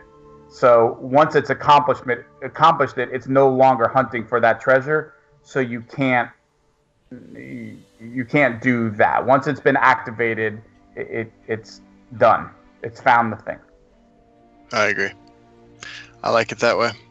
It feels more flavorful, and I think that sort of stuff's important. I mean, like, that stuff matters to me when I'm playing. Yeah, I mean, if you find a really awesome treasure, you're just gonna retire, right? Like. Yeah. You are. Yar. Oh God, the dad jokes. Try the veal. Tip your waiter.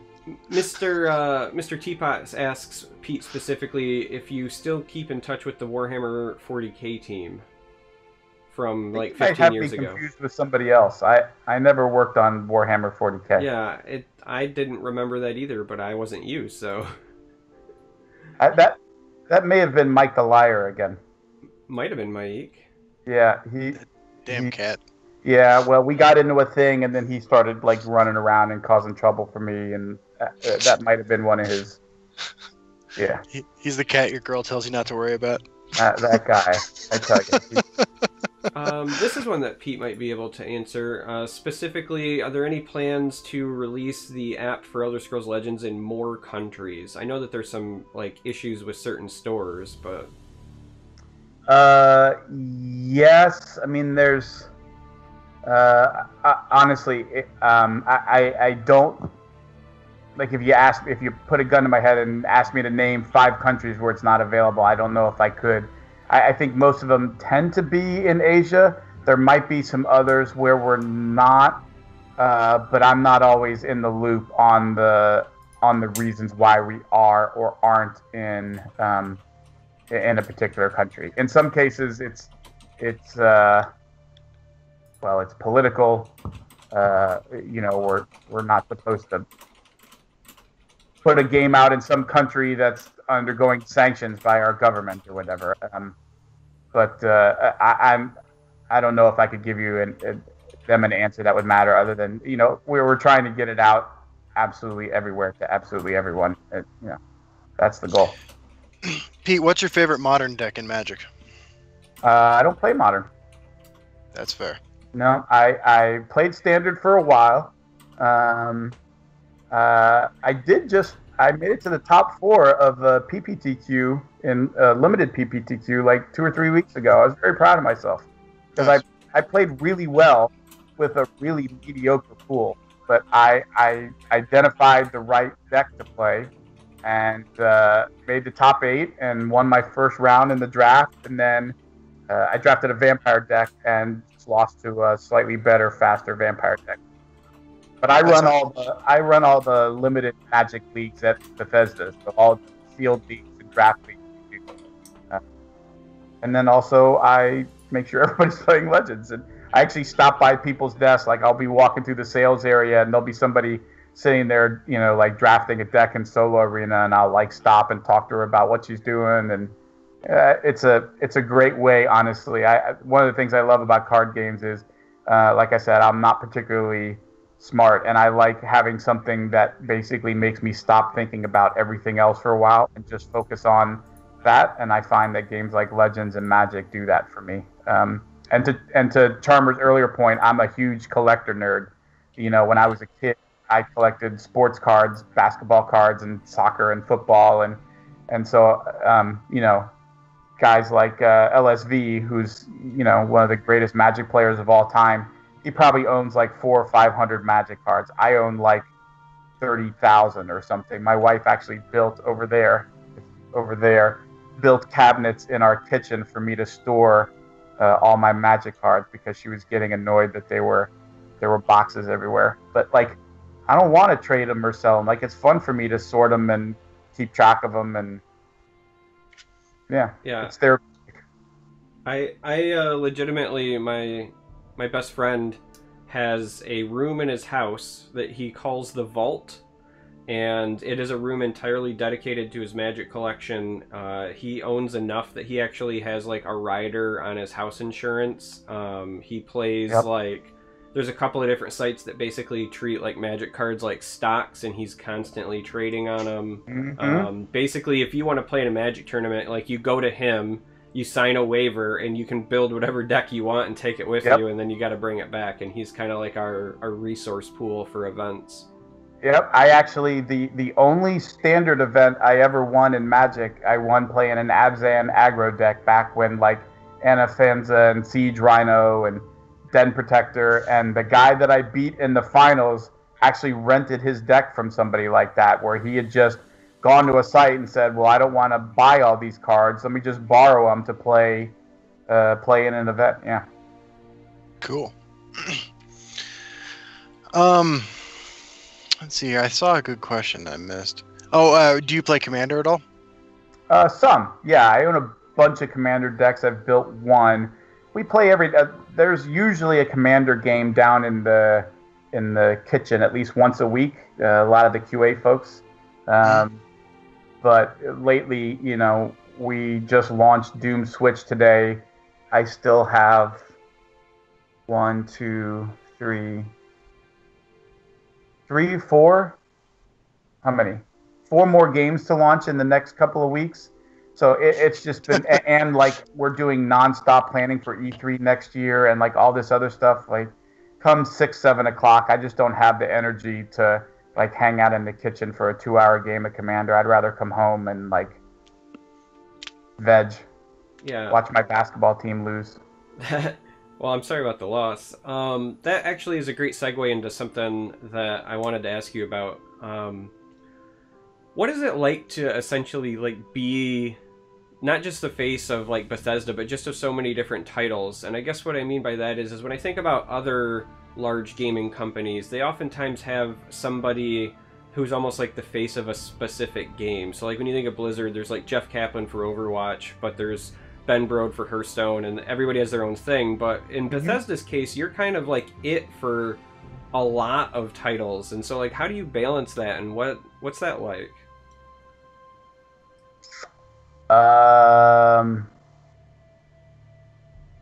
Well, like I tend to be more of like the generalist. So like when we do, like, I don't go on most of our press tours. Like if there's a press tour and they're taking, Wolfenstein around for folks to play earlier this year, like I don't go on those. They send somebody from Machine Games, or they, for the Evil Within, they send somebody from Tango or whatever. I tend to be the guy that folks come to, like, well, it's at E3 or it's QuakeCon, because I can talk across a lot of stuff. And honestly, like, I mean, it's that way only because, like, well, I was the only person doing any of those things for 5 or 6 years. And so I just, like, my approach has always been different because, like, I couldn't rely on devs. When we did press tours for those first 5 or 6 years, like, I did it all. I learned the games, I gave the demos, or I helped people play, because I didn't have devs that I could use. And so I sort of come from that, which is, I want to play and understand and know the stuff that we're making so that I know what's fun about it, so that I can give feedback on or ask questions about things that I think might be an issue or be confusing or whatever. And as a result, for the most part, I can talk about a lot of stuff. Like, I can talk about VR, but the truth of the matter is, I barely play VR stuff because it makes me too motion sick. Some first-person games still make me pretty motion sick. VR definitely does, but I can play enough of it to know how it works, what it does, why it's cool, things that you can do.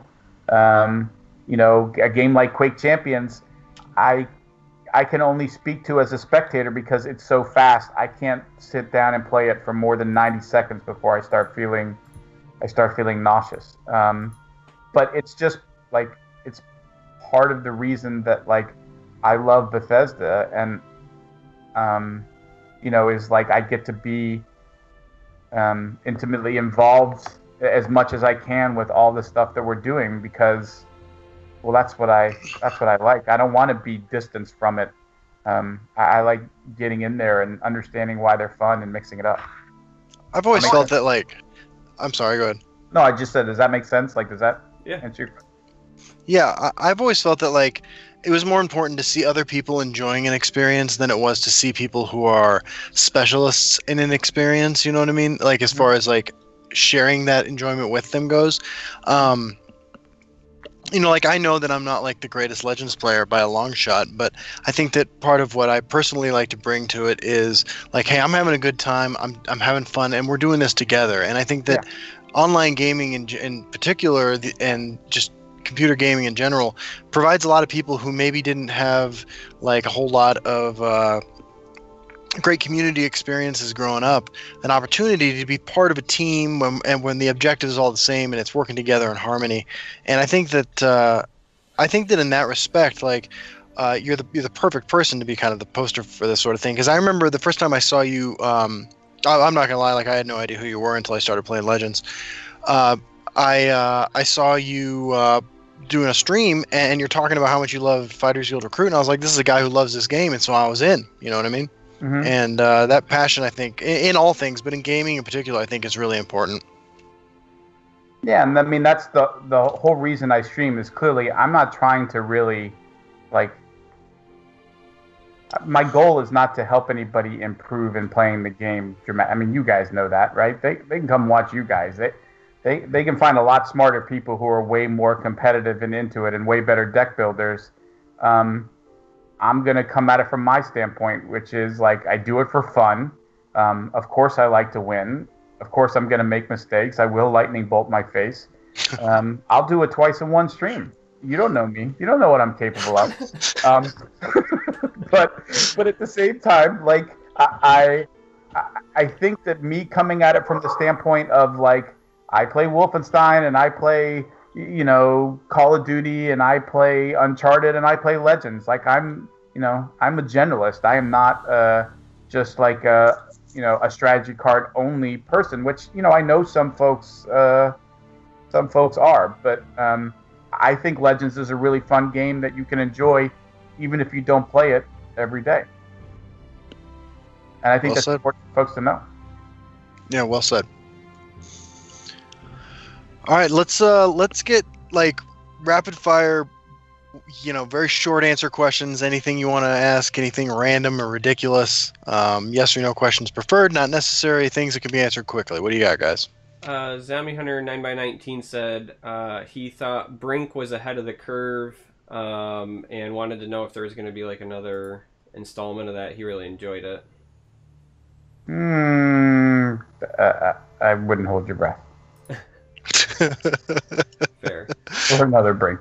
Well, while we wait for the questions to come in, I will say I also agree that I think Pete is perfect for just like showing the enjoyment of a game. I remember right after the first time I got to talk with Pete, I was talking with Justin and I said, all I can say about Pete is I just want to play D&D with him. Like he just seems like that kind of guy that you could play tabletop games with and have a blast. And one day, Charmer, we will do that. We will pluck you out of the Mitten State and we will get Justin out of the Colorado and gather somewhere for some D&D. Yeah, that'd be sweet. That sounds awesome. What's a show that Justin and I should plan on meeting up at? Do you think we should plan for like E3? Like if you had to pick a show for us to say like, hey, let's try to make it.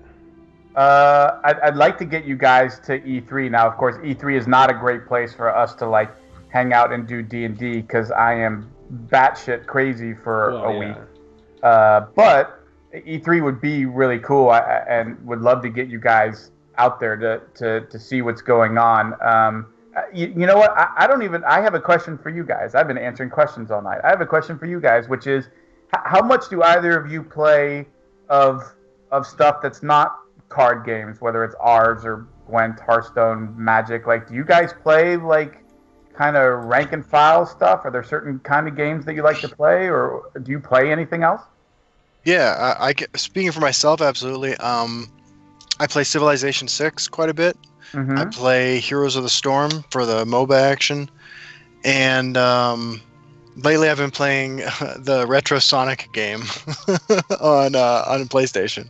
That's what I've been doing lately. Yeah. For me, I just love games in general. Like if you name a genre, I've probably at least tried something in it. Maybe not like every game, but I love tabletop games. If I were to pan my camera to the left, it's literally just a cabinet full of them, and I got people that I play with regularly. So like board games, card games that are also tabletop oriented, role-playing games. I love like first-person story-based games for like PC and console. So anything from like Witcher games to The Last of Us. I do also I like to play Overwatch, but not like competitively because I have horrible aim. So like I like to just kind of mind-numbingly play Winston and zap everything in front of me for a bit. And I actually love mobile games. So when I'm not playing Legends, there's a couple of mobile games that I jam out to. Final Fantasy Brave Exvius is like an RPG gacha game, and then there's another one Gumi's got coming out here in like 3 days. It's gonna hit global release, but I've been playing it early, so I'll play anything if you put it in front of me. Well, I'll tell you guys which is the ultimate answer to Justin's question, is that we need to get you guys to Archon, because if you've never been to QuakeCon, it is awesome. Like, get you guys into BYOC. We'll create a little like Legends row, and we'll get some of the other guys out there, and like let you guys sort of experience that. We have a tabletop village at QuakeCon where we do Magic tournaments, and there's board game tournaments and people just playing for fun. You get to enjoy Dallas, Texas in August, which if you've never experienced that particular combination of heat and humidity is not something to be missed. So I would love to figure out a way to actually do something like that, and not necessarily because like, oh, we're gonna have some big Legends announcement and you should be there, like, because QuakeCon is just a celebration of all things gaming. If you love games and you love to play games, it's a great place to go. We use it as a way to show off titles that we're working on or let folks play it, but it's also just sort of 3 or 4 days of like having fun. I've taken my kids there a couple of years. Neither of them could come this year because one was starting college and one was starting high school, but it's going to be earlier in August again this year. And honestly, I'd love to talk to you guys about getting any number of Legends folks down there for a little get together, and honestly just hang out and have fun and enjoy games. Yeah, it sounds great. It sounds like what is it, Gen Con? Yeah, it's a bit like that, except there's the 5,000 person BYOC, and yeah. There's all this other stuff going on. But like a few years ago, I put my foot down and I was like, we're doing a tabletop village. Like, we're gonna play board games and card games, and it's gone really well, and it's continued to grow, and hopefully maybe we figure out a way to get you guys down there in 2018. I'm definitely down. That'd be exciting. Okay, so we asked for rapid fire questions. Here we go. Pete, Nora or Nate? I don't know what that means. I don't either, man. I was really hoping you did. Ray Barker asks, what is the meaning of life to you? 42. Great answer. Coral Papa asks, can we just ban all aggro decks? No. Can you say if there's, Just a Lazy Gamer asks, can you say if there's a zero cost card in this expansion? I don't actually remember, and I have no way of looking up. Hey, Maricon, make a note that we have to figure out how to fix it so that I can play production builds from home because I was going to play test some more Clockwork City tonight, and then realize that either BNet or something else is locking me out of playing from home, probably because my IP isn't waitlisted. But I honestly don't remember whether or not there's any more zero costs. Kaniak asks about more cosmetic changes to the game board. We already talked about that. The answer is they're on their way. Yeah, I mean, everything, right? Anything that you look at, we are contemplating changing or fixing. Message, how we pop up in-game messages and information, how the menu looks, what the playmat looks like, what the card frames look like, everything. It's all up for grabs. Okay, that hits a couple of these. Mastodon asks, where is Starfield? I don't know. That's fair. Sounds like in space. Yeah. Jelly-filled or sprinkled donuts? I think I'd have to go jelly there. I totally agree. I'm going to go with glazed. Yeah, I mean, I'd rather have a good glaze or a chocolate iced. But if it's choosing between those two, I'd definitely go jelly. Any plans for an in-game clock so that we don't stay up till 4 a.m. by accident? Todd Howard mentioned that to me as well. He's like, okay, you got the battery indicator on there now. That's the first step. Now I need to know what time it is. So we'll work on it. Cool. We're like the casino. We don't want you to know what time it is. We want you to keep playing. Number one thing I take to a casino is not money, but my watch. Yes. Yeah, I don't gamble anymore because I know how that ends. Zombie Hunter 9x19 says, change in the audio for College of Winterhold. I would also like to request that it be louder because unlike other people, I love it. Okay, Maricon, take a note. They want the College of Winterhold sound louder. Shunara asks about fire and frost runes in the past. Are there plans on tweaking runes? That was something we had discussed in a couple episodes where we talked about how it would be cool if you could change what your next rune to be broken to a frost rune, where instead of drawing a card and triggering a prophecy, it froze something or something like that. There you go, Maricon. Add that to your list of possible features. Yep. And Dumpster wants to know if they decreased the volume of Skeevers. Please increase the volume of Skeevers. Okay. I don't see that card a whole lot except in Arena. Yeah, it's crazy good in Arena. Rock on, man. Okay, cool. I think we have a good list for Maricon to go away and work on. Yeah. I bet he's really glad he showed up. Yeah, I bet he's so happy with us right now. we'll never work and showed up to a 2-hour podcast where we made a giant list of things for him to do. Go forth and make it so, sir. Yeah, we'll never get him on now after this. Jeez. Nope. Almost all of which, and I mean, all respect due to everybody who commented, almost all of those ideas were awful. Oh, we'll end on this one because I think this is actually a pretty great question from Corky the Great. Pete, he asks, Triss or Yennefer in Witcher 3? That is a really good question, and I think the answer is...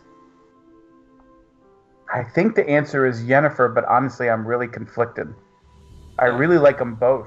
Yeah, I was gonna say for me, it's why not both.gif, right? Yeah. I felt really bad when I slept with the Dryad witch lady in her wacky little world that she takes you to. Yeah. Was that in the main game or the expansion? I don't remember. Well, there's that was the main game. Yeah, there's Kira. As soon as I came out, I ran into one of them, and I was like, "Oh crap! I just slept with that chick, and now that probably wasn't good. I probably still smell." But yeah, I think it's Yen. But Sandra, honestly, yeah, Sandra the Lady of the Lake. Good. No, I'm done. I was gonna say Sandra was watching me play that game one day, and I was running around the main city with the whorehouse, and she's like, Justin, you should hire a prostitute. I was like, okay. So I hired a prostitute, did the thing, and then she looks at me and she's like, why did you do that? I was like, oh my God.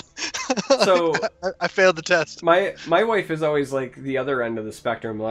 I'll do it once to see the cutscene and then I'm good. And then I remember we were playing Dragon Age Inquisition once, and I came downstairs and she was she'd watched the sex scene like 3 times in a row, and I was like, "Honey, is there something I need to know about?" And she was like, "No." Awkward. Yeah, she was like, "No, I just thought it was fun," and I was like, Actually, "Okay." The one place I did that in The Witcher is, was it? Shit, now I'm forgetting because it was 2 years ago. Who was? If you haven't finished, I see people posting spoiler. Like, guys, it's the end of 17. Witcher 3 came out 2.5 years ago. If you're still trying to avoid spoilers, like, get off of Twitch entirely. So just stop listening what I'm about to say. So, you know, towards the end, one of them, you get into a thing within the tower, and you say the wrong thing to her, and she blasts you out the tower window, like into the moat. Oh, Was that Triss or Yennefer that does that? And I was like, wait, I was trying to be cool and like not get in trouble, and she blasted me out the window. So I reloaded the save to see like what happens if I, like, what was I supposed to say? I don't know, man. I think that might have been Yennefer. yeah, I feel like that was Yennefer, because that doesn't seem like a very Triss thing to do. I don't remember what you're talking about. I think that's Yennefer. I think so too. Cool. Yeah. Well, I want to say, Pete, it's been an absolute honor talking to you. I mean, like, you made one of my favorite games of all time. I know you didn't make it, but you're part of the process, and you're the face of the thing, and it's been an absolute pleasure having you as a guest tonight. It's been fun, guys.